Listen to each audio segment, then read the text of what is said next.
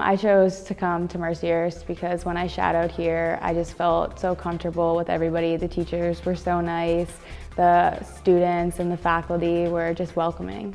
If I could describe Mercyhurst in one word, it would probably be welcoming. I played soccer and basketball all 4 years, and I was on the track team for 1 year. I've been on Women in Motion in that club for all 4 years, and also Spirit Squad, and I'm in NHS. I learned time management very quickly because as a freshman I came in and immediately had soccer right away. So you kind of learn to manage your time between homework and sports and the activities, and then also spending time with your family and friends.